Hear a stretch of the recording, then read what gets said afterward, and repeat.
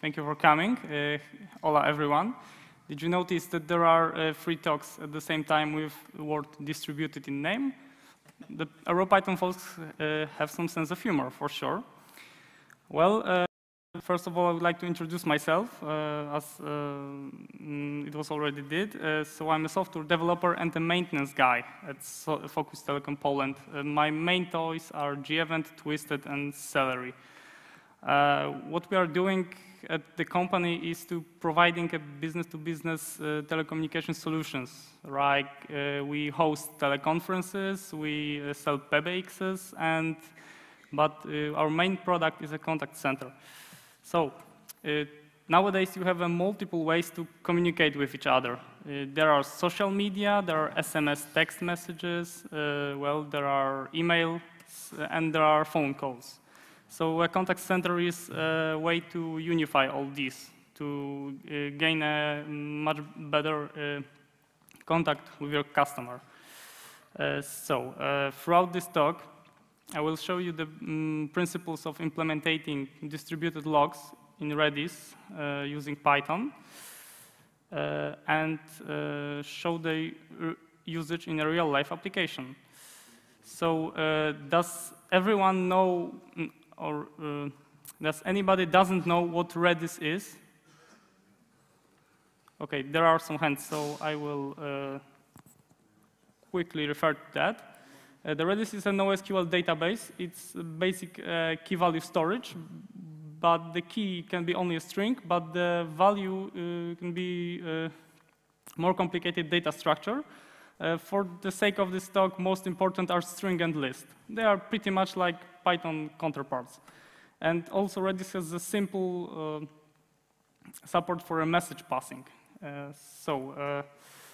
First of all, I will introduce some case study. Then I will show you how to implement correctly a distributed binary semaphore, so-called mutex, and later on semaphore. And finally, I will give you some tips, and there will be some time for questions. So first of all, this is a loose definition that I came up with a few days ago. The Guido on his talk yesterday gave a great example of locking and keeping safe the reference counters. The other case would be that we have a shared database connection between threads in Python, and we would not like to other thread sending some SQL comments while the other thread was trying to carry out a transaction. So this is basically what lock is. It's to protect a shared resource. So the case study will concern a contact center. Hope nobody expected that.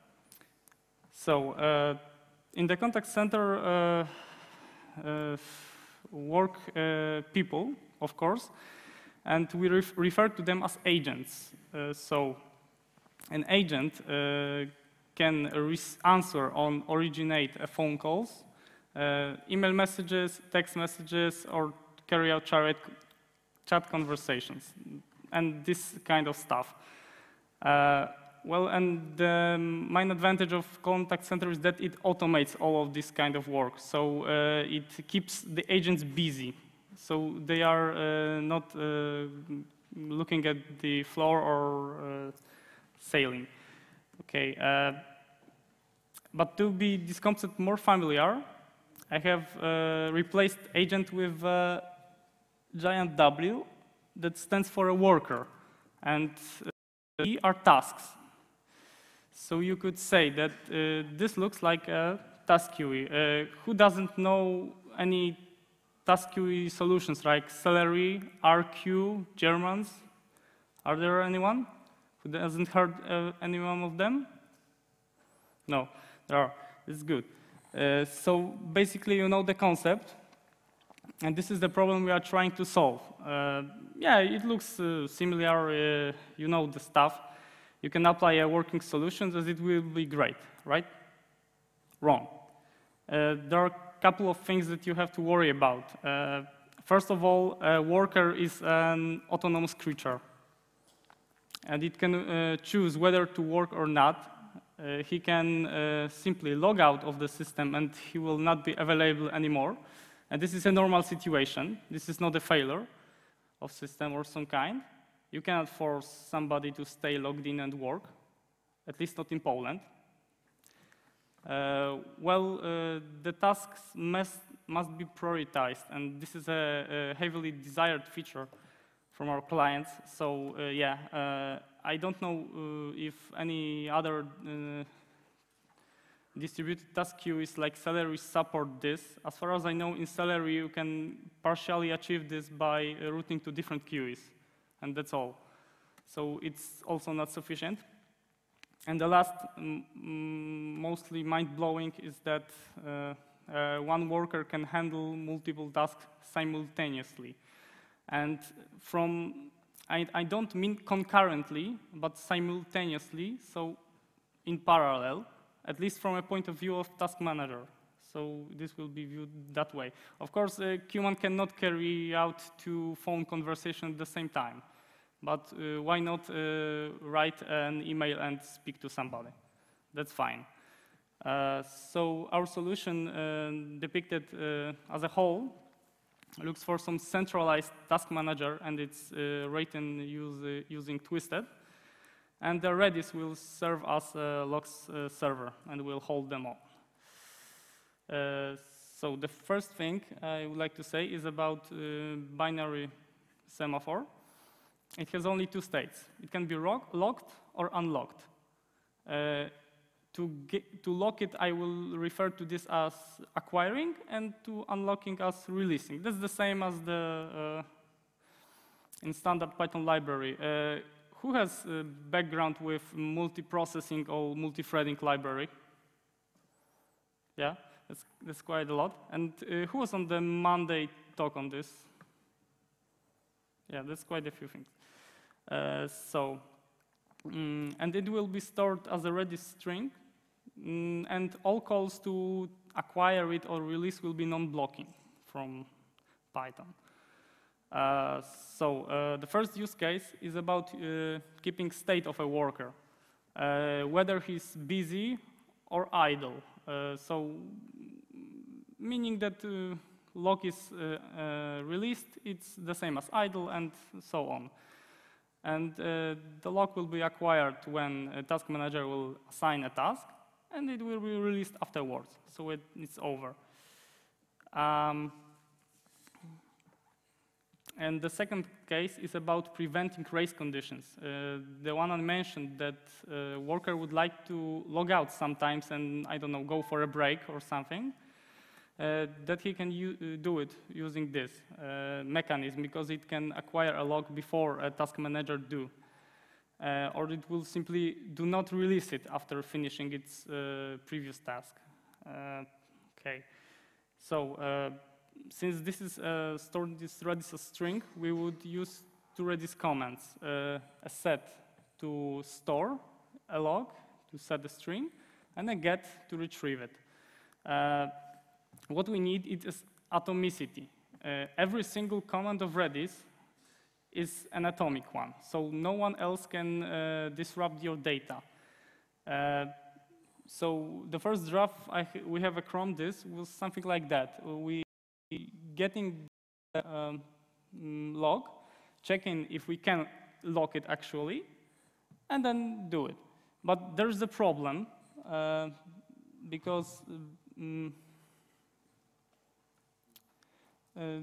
between get and set, there is some instruction running, and this as a whole is not atomic, so someone else might have changed this in the meantime, and this is a problem, and it's not acceptable then. So we'll introduce some kind of Redis transactions. This is not a real transaction in a sense of SQL databases, but it allows you to execute a bunch of commands in an atomic ways. We issue the command watch and giving the key name. So this will be carefully watched during the transaction. And finally, if we cannot do anything, then we unwatch it. So this connection will be free of side effects later. The next step will be to introduce the transaction denotions, multi and exec. These actually will denote a transaction or the things that should be done conditionally only if a watched key has not been changed. So I guess that's quite simple stuff. Okay, the important part that task manager sometimes would like to know whether the state changed. When we log the worker, he will find it eventually, but when we do not, when we are freeing it, it must know when the worker has freed, so we can actually perform some action, like for example, look for the next task for it. And to receive the notifications, we issue a subscribe command. But to be more precise, on the Python side, so this is a task manager, as I stated, it's written in twisted. There is some kind of magic like Redis subscriber will handle the subscribe and actions for them for you. And this is the event driven. You see the very ugly method name message received, which is written camel case. And by overloading this method, you actually define the behavior for this. The second part will be about distributed semaphore. So the semaphore is different from lock in that way that it maintains an internal counter. So it means that it can be released or acquired many times. If we define a semaphore with counter 2, we can acquire it twice and also release it twice. But the original counter cannot be exceeded by further calls. And this will be stored as Redis list, and the calls to it will be blocking. So the use case is that we can handle a multiple tasks at the same time.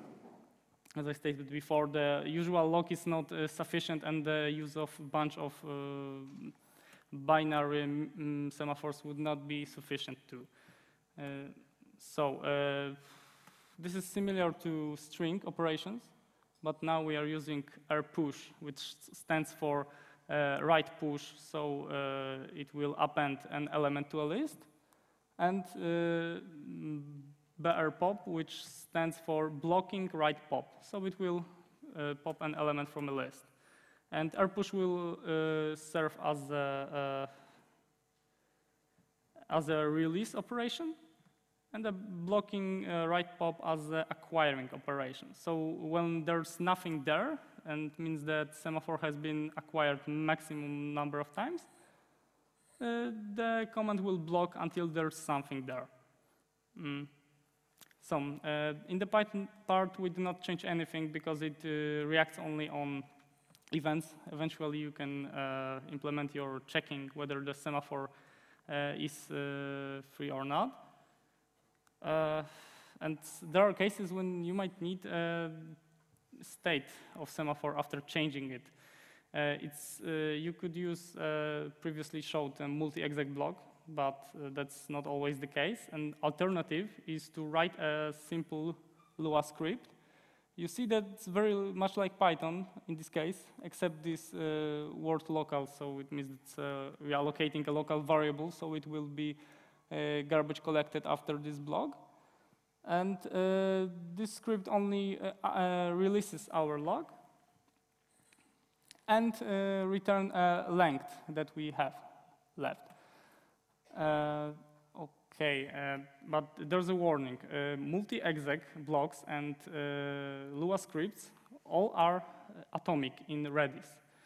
The problem is that blocking invocations in atomic way has not sense this time. So it would mean that the Redis instance has to be blocked forever to serve this one. So making brpop inside multi-exec will return you nil, so it's none in Python client. And invoking such a Lua script will Redis will respond with an error. Alternatively, you can use an rpop. So with its non-blocking feature, it will return you either nil if if lock cannot be acquired, or a value if it has. Some final remarks before you rush and implement these solutions in your software. Please care about starting conditions. Make sure that the logs are properly instantiated before using them. And study carefully control flow in your application to not introduce too many logs or too less. And also, please work up a restoring state procedure. When something goes wrong, there might be cases when the state written in Redis is not finally consistent. So you might want to fix that some way. For example, we persist a state in a SQL database as some kind of history of activity of a given worker, so we can restore a state properly after some kind of failure. So, well, that's all for me. And now it's time for some questions, if you have some, of course. Thank you.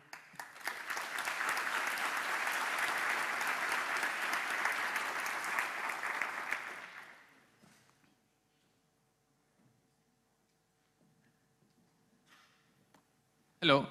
Have you considered using setnx for the lock, the setnx command? You mean setnx, right? Yes, yes. For log. Yes. Yeah, we have read about this, and this is described also on Redis documentation, as far as I know. This is an expiring command, as far as I know. Yeah. You can use it as a non-expiring command. You don't need to set an expiry. Yeah, but somehow it didn't fit our needs. I can't remember now why, but no, it wasn't sufficient for this kind of locking. Yeah, but that's an alternative for sure. Okay. Have you tried to look at other implementations besides the built-in lock implementation in the Redis client? You mean beside Redis, right? Yeah, besides the official Redis client. Ideally, it would be to write your own logs server in Python. But the case is that some code base we have, and the most is written in PHP. So it has to be something outside. Ah, I see, okay.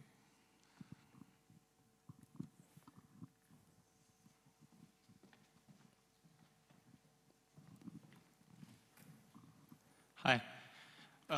When you're talking about distributed semaphores and locks, are we talking about, so are the locks in one location, so in one Redis instance, and the workers can be distributed?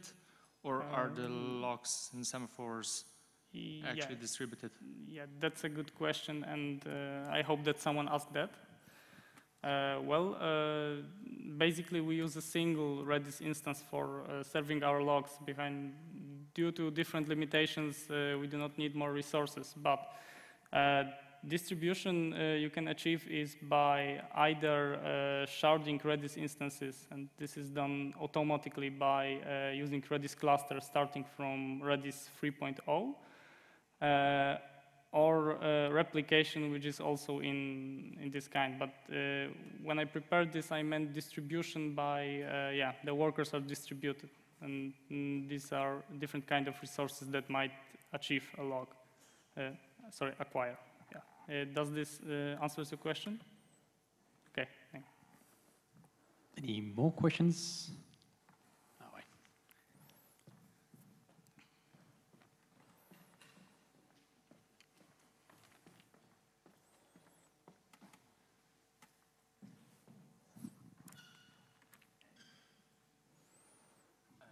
Have you thought about using Zookeeper? Because I'm not entirely familiar with it, but my colleagues at work use it, and it's supposedly that, which is, synchronizing few distributed instances of anything to only, get one resource at a time. Well, we didn't, and I have read about something like Zookeeper just yesterday on O'Reilly stand, but I will surely consider that. So thanks for a suggestion. But no, I don't have any experience with that. Me too, but it seems like a good idea. So. Yeah, if it would be simpler or better in some case, why not replace? Yeah, because it's used supposedly to, select the name node in a Hadoop cluster, for example.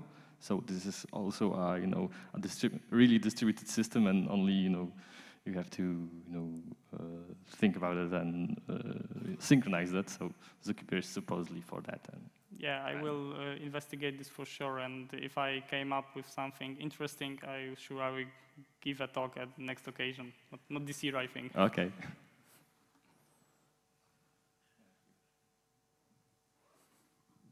Thank you. Any more questions? Well, I do have one, though.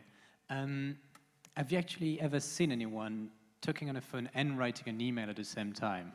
Yeah, myself. Do you manage to actually make sense?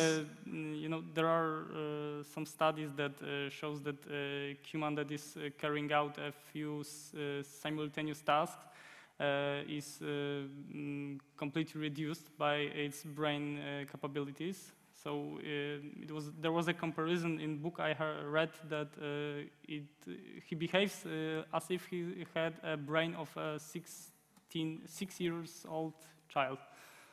So, I don't find personally that multiple tasks at the same time are a super killing feature, but that's what the business wants.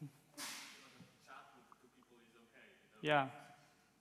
Yeah, because they respond with some delay. So, yeah. Maybe. So, any more questions? I guess we're good then. Thank you again, Sebastian.